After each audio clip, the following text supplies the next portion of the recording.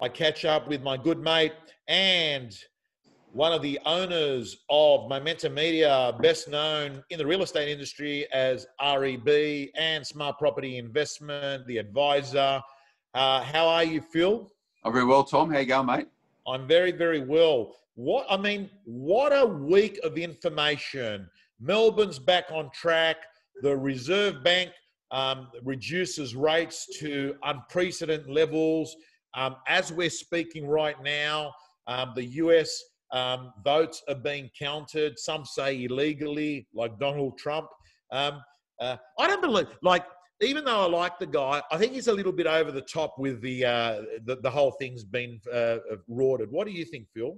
It just gives you a bit of insight to his psyche. Imagine doing business with the guy, right? He's been well regarded, I guess, where you sit, that he's done well in business in America for the last number of decades. And I think his philosophy was to go hard all the time and use the weight of the legal system to get his way across every business dealing. So that's just getting applied in a very open world now with the actual election. So that's my view, but who knows? Clive Palmer's in that same mold as well, because every time you see Clive Palmer, he'll just say, yeah, no problems. We're going to be going to the Supreme Court. We're appealing it, right? He's actually, I think as we even speak, he's actually gone to court arguing with the Western Australian border, Clive Palmer.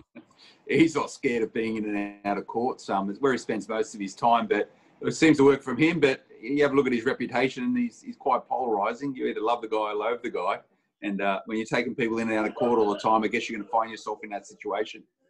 Now, Phil, can I ask you, we don't have clarity on a US election, but it looks like most likely a Biden win. Do you think, and the people and the conversations you're having with, does that impact Australia in any way, positively, negatively, or indifferent?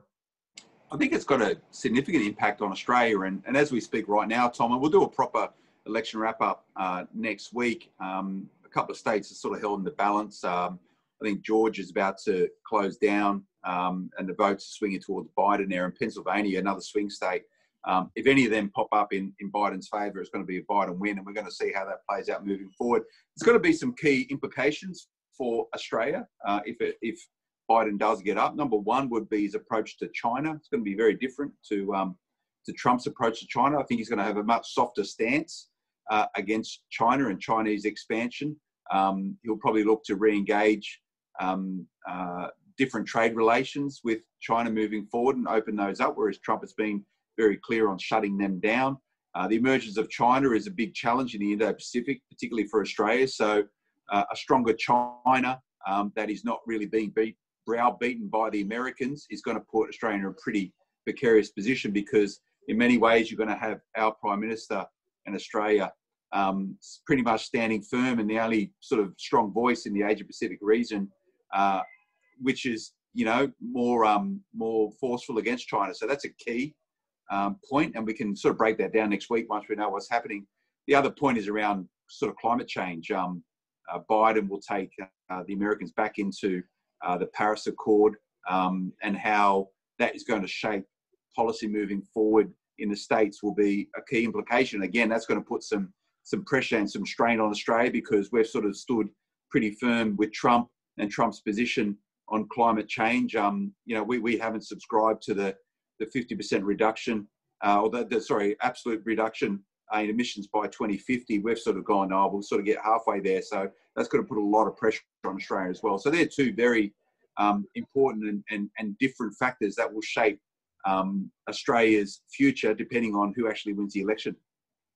Yeah, good point. So what we might do is next week we'll do a more in-depth on the USA election.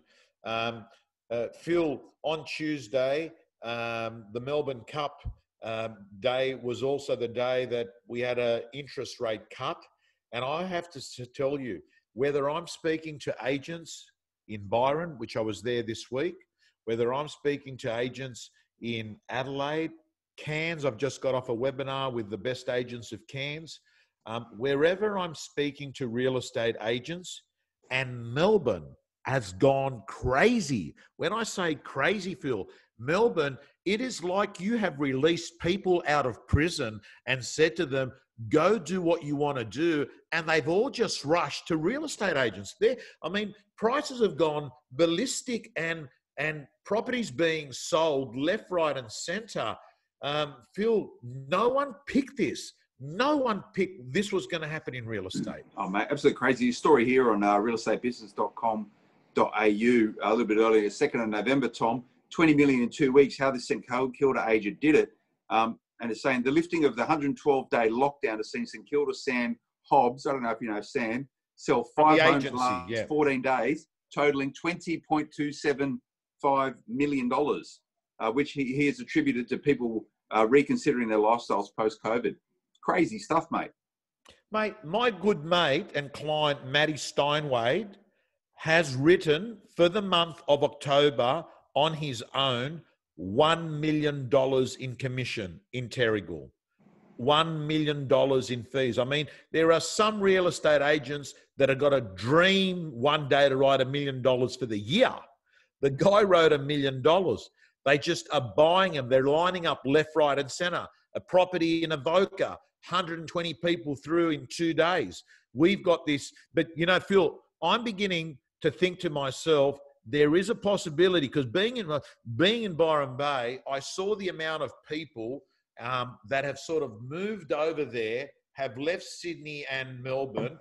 I actually think there's a bit of because I mean, I was having a conversation with a couple of them, and I'm beginning to think there's a possibility that in a year or 2 years' time, when COVID may not be something we ever think about, that these people are going to say, hang on a second, can I live in regional Australia for the rest of my life? There is a possibility that some people have overstepped the mark.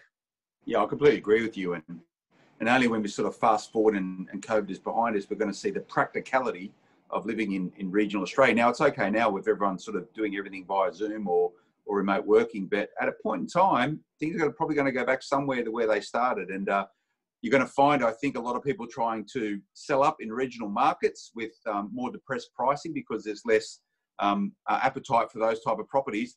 And once you sell out of a large capital city, i.e. Sydney and Melbourne, you're very hard to replace property in those markets. So be careful what you wish for. Don't make your decisions for the future based on what you're thinking today. This is a challenge. You've got to think about the long term.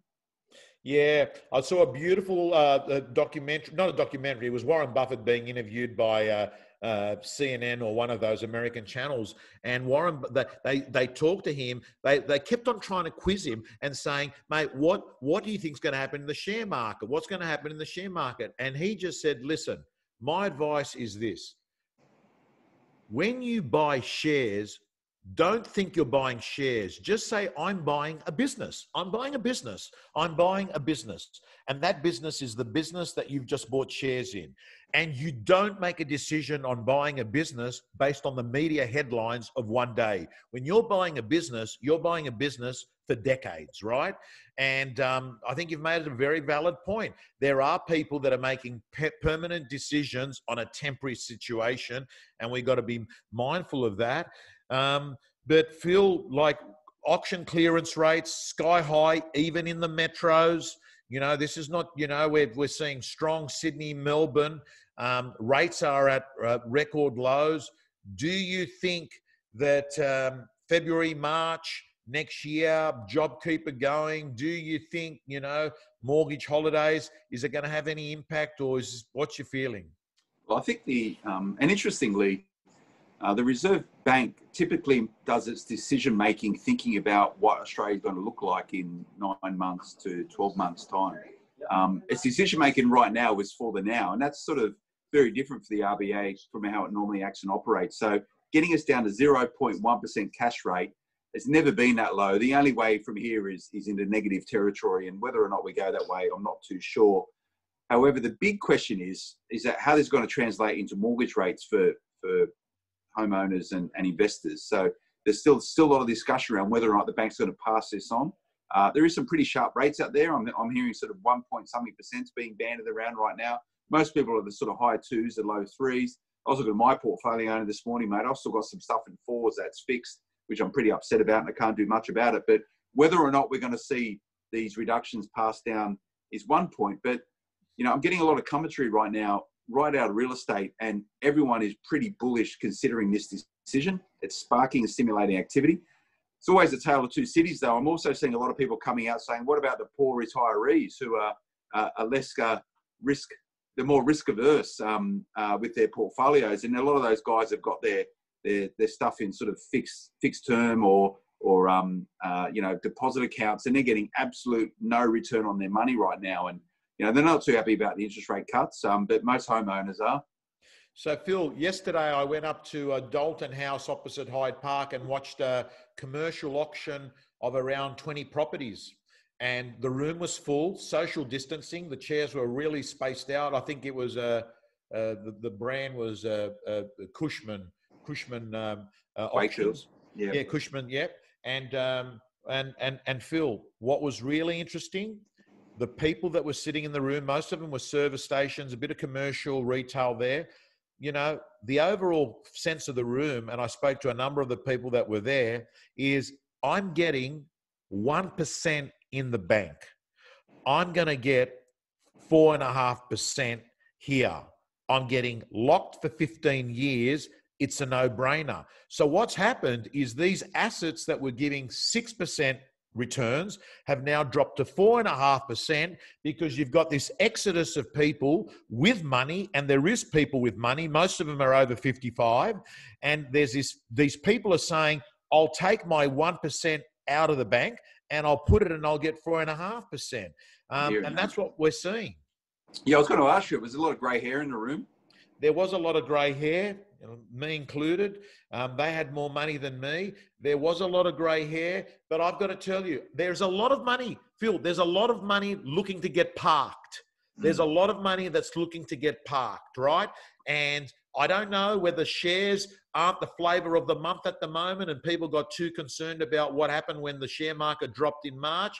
But what I can say to you is that, man, like, look, I mean, having said that, if you're going to get 4.5%, 5% net with not too many hassles, of course it's very attractive. My worry is that when you're buying those assets, there's not much more upside, because how much can rates get lower, right? Because these things are done on yields. Yeah, absolutely. And, you know, to your point also around demand for property, you know, into 2021, once JobKeeper 2.0 goes, government stimulus is turned off, we've had zero, I believe, community infections with COVID across the nation for, it was the donut days, they're calling them now, for 2, 3, 4 days in a row. So things are going well, Tom. There's a story here that was on Smart Property Investment, migrants and expats to drive demand in Aussie property market. And this is from your good friends, our good friends over at McGrath Estate Agents. This is a report they put out. Millions of migrants consider Australia their lucky country, inverted commas, attracted by its scenic and wide open spaces, energetic economic growth, stable democracy, world-class educational opportunities, clean air and laid-back lifestyle. Expats are already returning home, and migrants are expected to follow once the international border reopens. We spoke about this last week, this sort of concept which demographer Bernard Salt talks about, the Dubai effect. Tom, a lot of people are going to be looking to park their wealth in Australian real estate, and that's going to be a key driver moving forward, whether they're expats fleeing the US and potentially a change in government. They're fleeing Europe, they're fleeing the UK as COVID takes hold. They're all coming back to Australia, mate. And as soon as borders open up, there's going to be a huge influx of migrants looking to make a new home here. It's going to be a good driver for consistent property price growth moving forward, my thoughts. Okay, well, I've got to tell you, that's exactly the piece of dialogue real estate agents should have with their buyers tomorrow at open for inspections when they're trying to get a deal across the line. You're here now, you got the advantage, buy in isolation. You're going to have someone from overseas bidding against you in about a year's time, so you can get in right now. Phil, I know that you're pressed for time today. You've got an important commitment. Who are you lunching with? Is it a politician? No lunch, mate. I've got some internal meetings I've got to go to. I've got another couple of minutes, mate. We're all good. But you know, I'm quite keen to do this wrap up on the election, Tom. I think there's an opportunity for real estate agents, if you don't actually understand, and for mortgage brokers. You made a very good point. What does a changing government in America mean for Australia? I think it's well worthwhile everyone being right across this, because it's going to change things here. Some will say for the better, some will say for the worse, but you need to be across those, because you'll be able to talk with authority around this as you're helping steering people making these decisions around real estate. Yeah, look, you've made a very valid point earlier on, Phil, and that is at the moment, Scott Morrison can take a stand against China because he knows he's got a very, very good friend in the USA. That may not be the case in a few weeks' time. I think January 20, where one person leaves and the new person goes in, it's most likely looking like it's going to be Biden. So does that mean that Scott Morrison has to ease off a little bit and realize, hey, I don't have as many friends as I thought I did? Well, potentially. And there's a lot of people now chatting about local politics here. And we only saw the Queensland election last week with Palaszczuk government getting back in as a Labor government. We spoke about it last time, a lot of the white Australians who voted for Morrison in the last federal election were traditional Queensland voters who probably were more blue collar than white collar, that would normally have voted Labor. So a shift in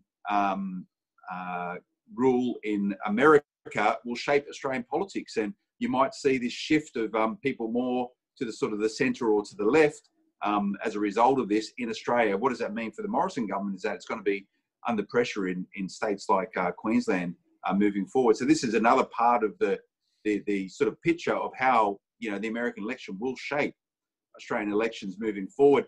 And my recommendation to a lot of real estate agents and also brokers is get a bit familiar with Australia's place in the world right now, some of the challenges we have to our north in the Indo-Pacific, and some of the great power challenges underway there right now, particularly in the South China Sea with what is going on there. Because if you don't know about this, it's probably worthwhile having a consideration about what this means for the nation. Phil, I'd like you next week to give us all, you're a very articulate person. People always tell me that. I got a neighbour that says, geez, that guy's smart. I want neighbour's not too smart then, mate. Mate, I want you next week to, maybe we can have the show called 5 Things an Agent and Broker Should Know About the Election in the USA to help their business. Because I love it when I meet a salesperson that doesn't sit there and say, hey, listen, buy this cup of coffee. It's good for you. I like the person that says, I want to let you know, you can choose whether you want to buy this cup of coffee, but I want to let you know that this coffee's come from Kenya. And what this means is this. I love it when someone's got a bit of substance and they actually go through a bit of knowledge that you don't know. And I reckon that that's what we can do with the USA election, because there are things that actually can help a real estate agent interpret the data and say to a client, this is what it potentially means for you next year. Yeah, absolutely, Tom. I look forward to that, and I'll do some homework for once. All right, Phil, you go in and have a very good staff meeting, and you make sure that you don't have your team doing what most of corporate Australia does on a Friday afternoon and work out at around 30% of productivity. I'll do my best, mate. Thanks for the advice. Thank you. Good one, Tommy. See you, mate.